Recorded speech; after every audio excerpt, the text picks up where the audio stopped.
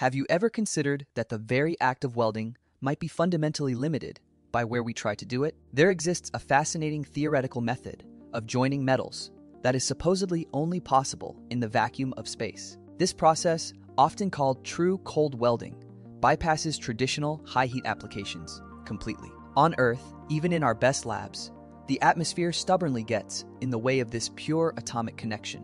Minute traces of oxygen and moisture instantly coat any freshly exposed metal surface here. This resulting oxide layer acts like a molecular non-stick coating, preventing a true structural bond from ever forming. In the perfect, deep vacuum of space, however, that invisible barrier simply ceases to exist. Exposed, pristine metal surfaces, when gently pressed together, are predicted to seamlessly merge at the atomic level.